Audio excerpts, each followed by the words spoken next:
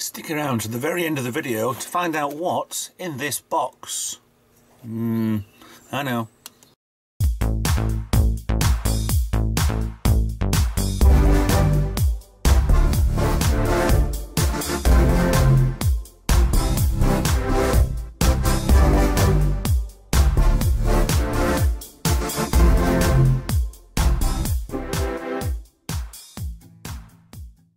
Hi guys, Retro Tech Ralph here.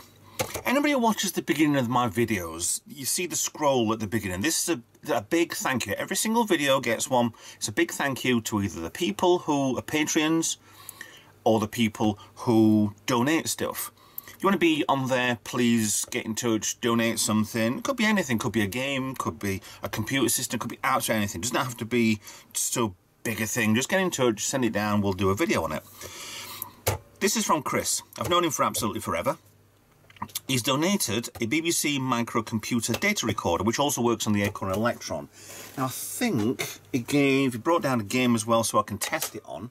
I'm not quite sure if he actually brought the cable, the DIN cable, but I do have one, because these use either DIN cable or an earphone socket. I have plenty of earphone sockets around anyway. So we need to test this and see whether or not it works. It doesn't seem in too bad a condition. You've got the weird handle. I'm either going to play retro games and go around with and hold it like a Walkman. But you can use this because it's got the speaker on the front as a normal standard cassette player. Underneath, batteries. You take four to either side there. I think the C-size batteries, I don't have any. So it will be a case of plugging it into the mains. Now, plug there. Let's see if this does anything. Right. Play. Oh, okay. I was expecting, with this being as old as what it is, that it would have, quite easily, the band would have gone. I mean, even got the... That's cracked as well, so that's... something else needs cleaning up. The only thing I can see not working, well actually, for some reason the tape counter will go backwards, but it won't go forwards. I don't know if you can see that there. Let me get you in a lot closer. That's on fast forward, and that's on rewind, so it's going by. It is dirty, but you can barely make that out anyway. Let's see if I can get this into record. I mean, I do have a couple of cassettes around. You press record. I think, I was going to say the microphone's in the bottom corner of here, but I don't think it is. I think it's all just speaker there, but we'll have a look at that in a few minutes anyway. Chord level's not going up. That doesn't feel too bad as a volume and the tone. It was always important for the tone to be a specific tone, should we say. So let's get into this, shall we, and have a look, see what's what. That'll be obviously a belt that's gone on one side, but I'm not quite certain. So we have 5 screws, 1, 2, 3, 4, hold on, one missing there, 4 screws. So what we need to do is get one of my pots, available at any reputable Chinese shop. They're absolutely brilliant, to be honest. They're a nice size for things like this. They're a good... What if you break them? Who gives monkeys? Oh, that's 2. Don't need that one. I need a magnet to get these out. I think that one there might be a different one. I don't have a magnet to hand, so what I have to do is tip it up and hope that there are 4 screws there. That's the 3 corners, so the longer ones. That'll want to come out. Okay, they look like they're all exactly the same. Actually, no. The pointed ones go on the edge, and the flatter flatter one, looks like it's just been probably ground down or something, goes there. So it looked to me like all 4 are out. So that's hopefully... Oh, that won't want to come off. Nothing else I'm missing here? I don't think so. Okay, maybe the bottom comes off then. Ooh, car hasn't been open for a long time. Let's get rid of the handle. It's just a metal bit with a little notch there which stops it from fully falling out. Aha! Right, tweezers on standby. So we have the power in. Looks a little bit dirty, we can clean and things up if not. Transformer, which will transform this down to maybe 5, 9 volt, I don't know. Actually, this is 6 volts anyway, so that'll transform down to 6 volts. The belt, surprisingly, is actually not too bad. Which is quite weird. Inside, where's the counter? The counter will be up here. A little bit of cobweb on here. Yeah. So there's actually supposed to be a microphone there. Why isn't there a microphone on? Maybe it's part of a model up from this. I'll get you zoomed in a little so you can look at inside of this. In case you're ever stripping one of these down yourself and need to know what's inside. So, top, bottom, right, left. So, but I'm not going to do it on the circuit board. Maybe a little clean up, but it's old-fashioned wires and very wide traces. Standard cassette deck. Plastic, metal, motor. Does actually seem to work alright. We're taking these two out, give them a bit of a clean. So there's a screw there holding all of this in. I don't want to go too deep in it. Yeah, there's a one between there and there. That's like a capacitor or something, but it's not. Okay, cool. So I need to strip down a lot to try and get to potentially the belt. Now I didn't actually buy, and I was hoping that I got the right stuff, and I haven't. It was a Acorn ALF03 tape player and belt for the, which I can't understand why it couldn't rewind, but it's not moving forward. Now, to start with, the new one's a lot thinner. But this is because this isn't an ALF03 kit. They don't sell these anymore for some reason, so we will just keep that as is. It's not bad, it's not really stretched that much, but it just doesn't feel like it's got a few more years worth of life in it, I think. So, but there's nothing much I can do, I have to keep that as it is. The belt is probably the right size. I might change it, but I might not. It needs a flat one because of this large drum over here anyway. It will fit, but I don't know. We'll try and put the actual counter belt on there if we can find it. So there we go. That's what's inside the Acorn Electron BBC cassette player. Right, what we need to do is start stripping down. I think start off we'll take off here. There's one for the motor there, because that's on the chassis. Maybe I can keep that on there then. So if I can take everything off the plastic, so there, maybe there's one up here as well. I can't see, there's in the way there. Definitely the motor, because that's attached to there. Alright, let's start dismantling a little bit, take a few screws out and see where I go. Right, the relevant screws have been removed. At the moment we're working fine. There's absolutely no need to do anything over the top. I might look at capacitors and see if there's any problem with them on their own. Right, the screws you take off is definitely one there, one down there. A little bit tricky to get to with the circuit board still in place, but you can remove the circuit board by this screw, and I can't see any others, which is a bit odd. Should have been on the one there. Two there, so that should just move out of the way a little bit anyway. I wouldn't do too much. One screw holding this side of the speaker in. Two screws holding this little metal plate in, which goes over the top of the meters. One screw in the middle of here, between both the tone and the volume, which also take off the sliders for the volume control anyway. Then that will come out. So 4 screws on that, 1 screw there, 2 screws there, 1 screw there. Yes, yes, I've actually found, I assume, this is what's left of the belt for the counter. See, this is what happens with them. They get a little bit, yeah, old. We all get old eventually, and this is kind of a bit black on my finger there. This is kind of turning back into oil. It's quite weird what they do. So now I've got oily fingers for the rest of the video. Great.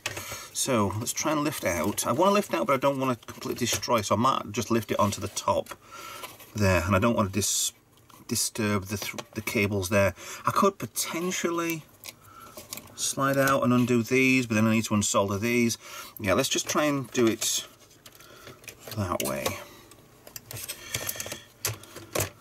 Right, what I've also found as well is, once you lift it up, here, this part right here, sliding up bit for the cassette door, it's holding it all in place.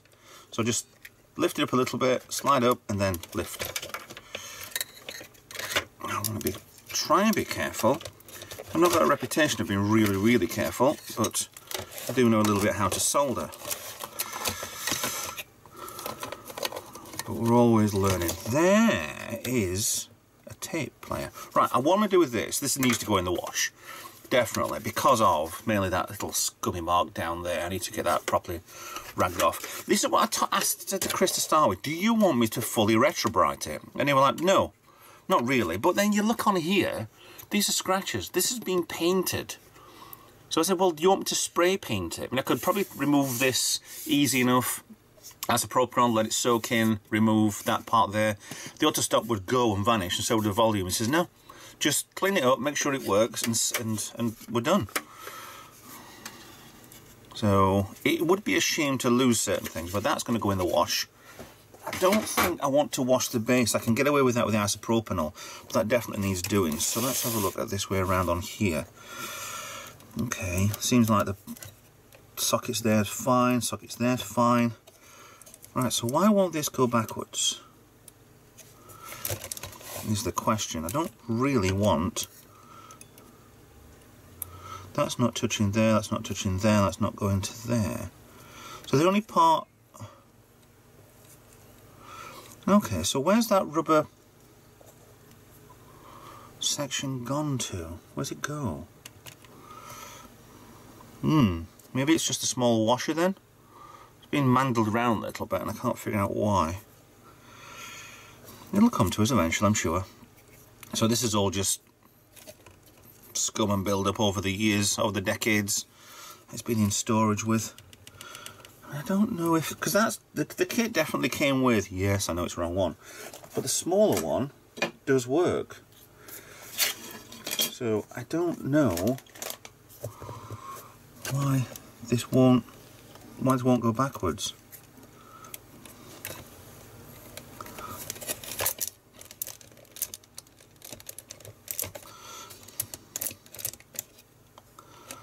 That goes round, but it doesn't. The main motor's over here, which is then pulleyed over. Okay. Right, first job's going to be get rid of the magnet off there and start cleaning bits up. I can take this plate off to make it a little bit easier to actually clean behind here. But I think we'll start off with cleaning the top. I'm going to clean the top and then these two sliders. I want to get some clean parts on here anyway. Then I can clean the bottom with some isopropyl, get that nice and clean. So we're actually working from not a dirty device. I can also clean that as well. I can blow that and I can rub that with a toothbrush. Nothing over the top with that. Just wanted to get rid of all the grease and the fluff and stuff to make this a little bit better. So give me 20 minutes to get this thing washed. Well, the cleaning's done. It's not absolutely perfect, but it's way better than what it was. The cassette deck top. I'd be happier doing something with this because all the markings on here are the layer of paint that's come off. I'd be happier stripping the paint off and get down to original plastic, but I'd lose that and I'd lose that. And these. No, I'm just going to give it a... It's been loved for a while, shall we say. It's been used and abused and whatever, so damn good clean is all this I think I'm actually going to go with. Plus, I've noticed something, right? The counter, you only need one belt, don't you? It's just me being a bit stupid. You press play and the gears engage on here for the motor to turn this one round here. You go rewind, engages the motor over here to engage this to go backwards and forwards, well, backwards, to rewind the tape back onto the spool, which makes the counter go round. Fine, but I assumed there was something else, and this part here really threw me. And I've not fully figured out what it is yet, but here's my theory. is when you start rewinding or playing forward, that one's going to go around, but also that's going to go around as well, moving the counter forward. Like an idiot, there's nothing wrong with it. So everything's had a gamble clean inside. Get a little bit more in there. It's just a heck of a lot better than what it was. So all I need to do is now reassemble, maybe put a head cleaner on there. I think, yeah, I'll put some isopropanol on the back of, I've already got some on there anyway, I've been cleaning other bits. That's a squeaky clean. That's the record head to the left. Playback head.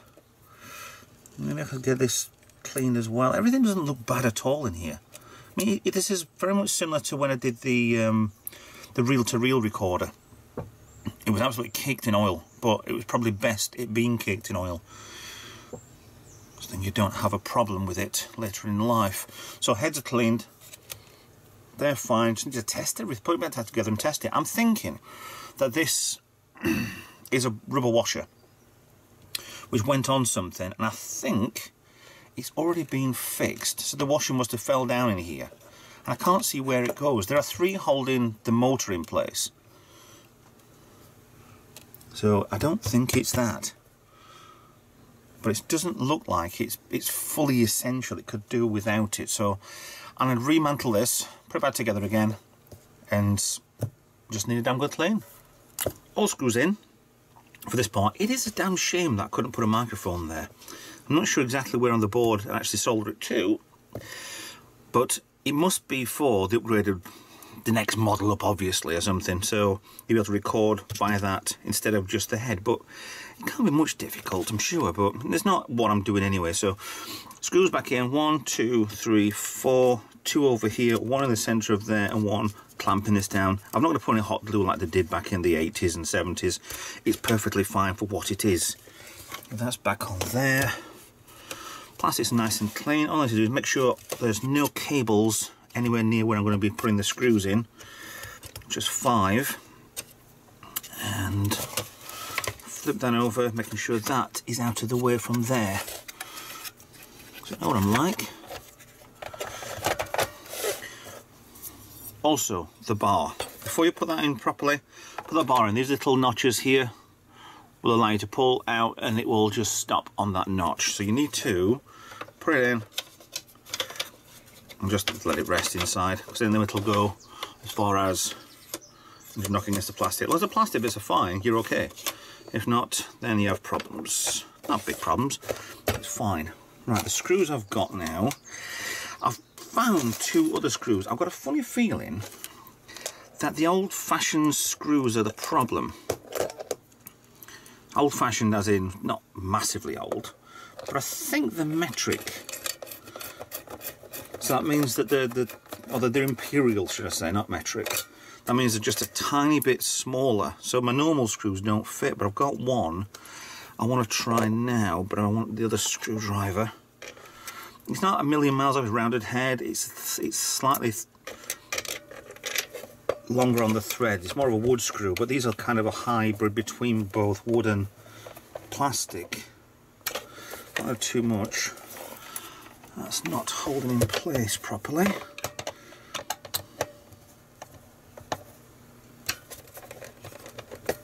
Almost.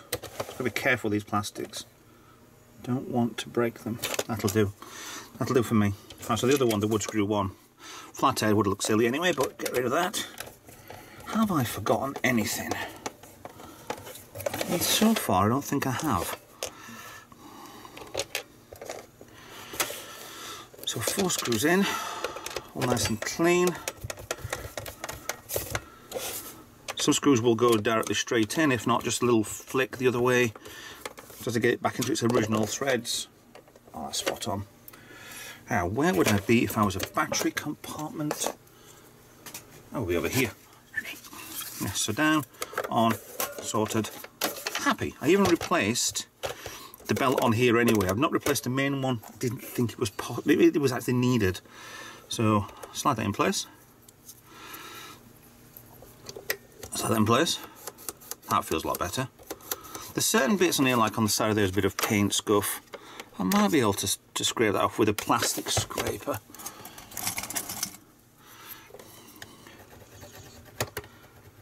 I might not be able to. I won't use anything more abrasive than this, otherwise it'll just damage it. It's not going anywhere, is it? Okay, we'll have to leave that for another day. Water underneath that? No. So I'm not bothered about that bit. Right, what I need to do now is get the electron out and start testing to see whether or not this actually works properly or not, or if I've actually looked this cock things up completely. On a final note, before I bring out the electron properly, the original owner, this piece of paper was in here. I think it was attached somewhere underneath, or maybe at the bottom. Probably there, it fell off. Yeah, I'm not going to put it back on there. I'm actually going to thread it inside so any future generation can see exactly who owned this before. I don't think I need my name in there. It's nice to put somebody else's name on a project that is nothing fancy. It's in there. A little bit of a cover as well, so we're going to be ticked to pieces. He knows who he was. Everything's set up. The acorns is literally switched on. Chain, inverted commas, well, commas. That's in. The problem I have is this needs more work. It looks a lot better. Yes, there's bits of paint, whatever, but it's a lot better than what it was. It is showing what it's doing. It's not plugged in, but I'm trying to get the speaker working. It is. There are times I can hear something, but barely. You hear all the crattled interference and stuff.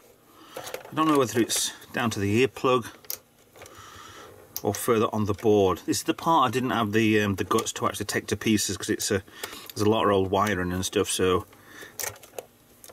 I mean, it is detecting there's something there that does actually move.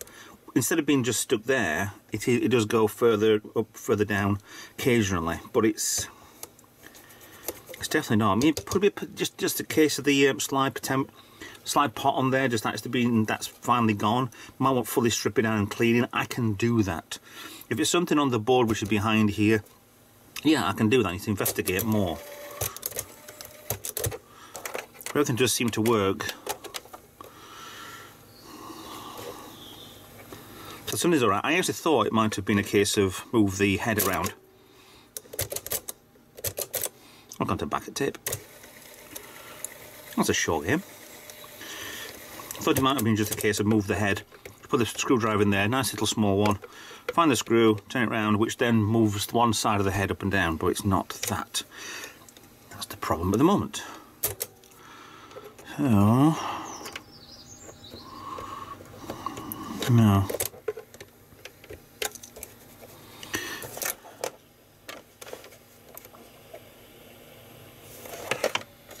And it is detecting something's going on, but at the moment it's going to be a project for another day. So I need to strip down, do things, and drop that on the floor, and see what I can do in the future. So the present, it's a worker, it's a clean, nice clean worker, but it's not actually fully for purpose at the moment.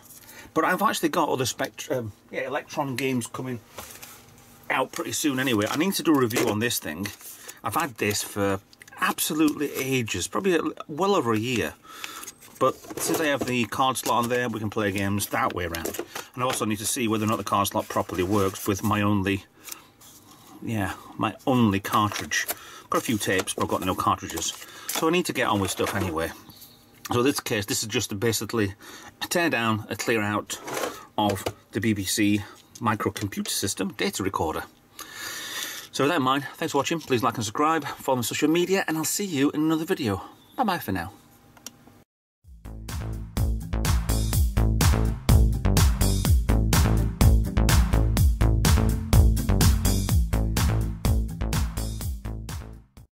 And as promised, here is the box. This is what Chris sent in to me.